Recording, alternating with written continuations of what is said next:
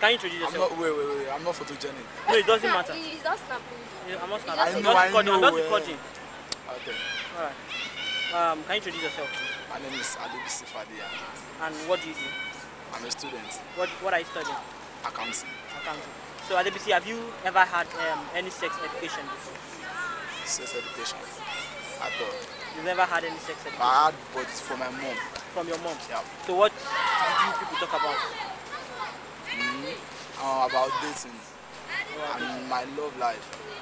Okay, personally, what do you think of sex in young people? Sex. Well, sex is good, and the other one is not good.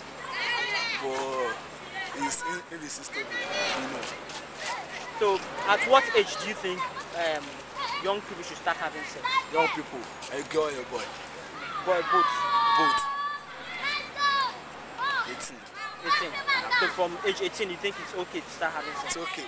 Okay. I've been having it since when I was 15 years. Okay, start having sex at the age of 15 years. Alright, and how has it been? It's fun, it's good. Alright, I hope you have protected sex. Protected sex. You use condoms, don't you? Once in a while. Alright, you have multiple partners? No. Just a single partner. Alright, thank you very much. No problem.